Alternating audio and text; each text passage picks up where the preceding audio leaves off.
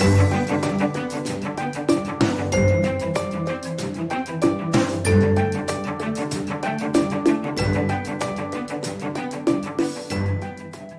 hello, everyone. Welcome to Winning Women Wednesday with Lady Renee of Transformation Community Church.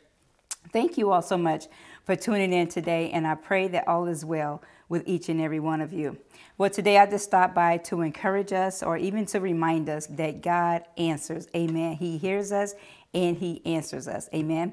So one of our biggest resources as Christians is prayer. Amen. Prayer for us as believers is power, right? So it's our lifeline on our Christian journey, right? And it's also our power tool, prayer is. So it allows us to knock on heaven's door and to get God's attention, right? And so all throughout the Bible, we find many men and women who has tapped into this power of prayer, amen? And I would like to share, just a few of the many with us today. So 1 Chronicles 4:10, it reads, "And Jabez called on the God of Israel, saying, Oh, that you would bless me indeed and enlarge my territory, that your hand would be with me, and that you would keep me from evil, that I may not cause pain. Amen. So God not only heard Jabez's prayer, but it says that God granted him what he requested, right? And so the Bible also, in speaking of Hannah, we find in 1 Samuel 1:10, and she was in bitterness of soul and prayed unto the Lord and wept sore. So here, and then we'll find another with Hezekiah. In 2 Kings 22:3, Hezekiah has fallen ill. He is sick and he is on his deathbed.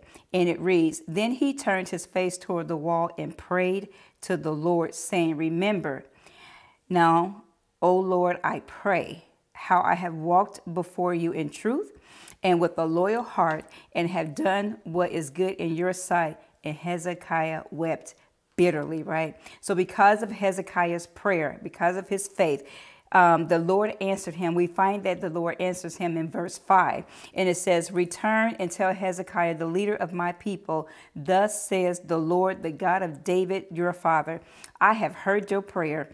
I have seen your tears. Surely I will heal you. On the third day, you shall go up to the house of the Lord. Amen. Hey, let's not stop there. Jonah 2:1. Amen.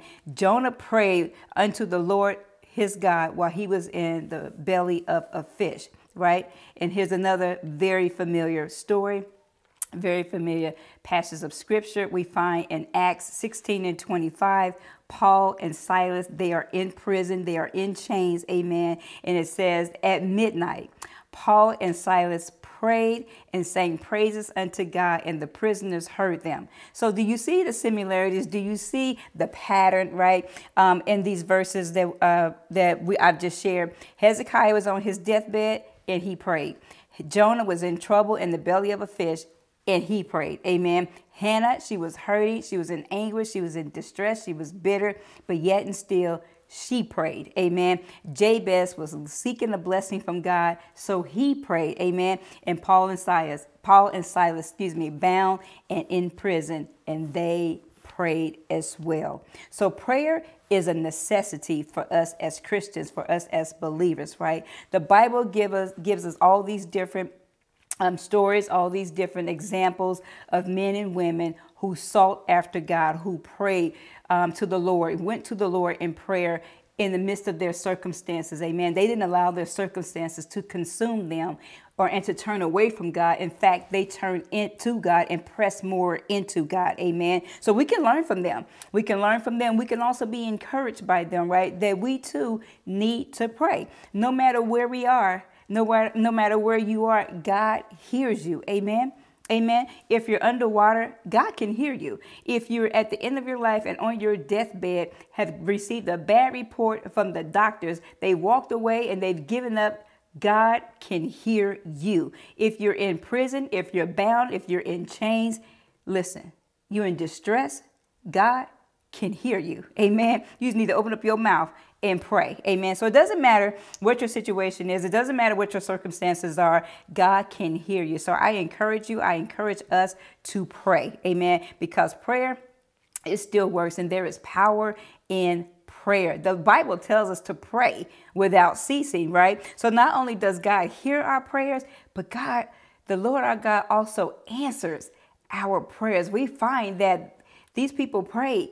They prayed and God heard them and God answered. Amen. So if you call unto the Lord, his word says that I will show you great and mighty things that you know not of. Amen. So I encourage us that we must cry in faith. We must believe in faith. We must trust in faith, because the Lord, our Savior, Jesus Christ, he is merciful and he is faithful. Amen. So listen, until next time, know that I love you, but God loves you so much more.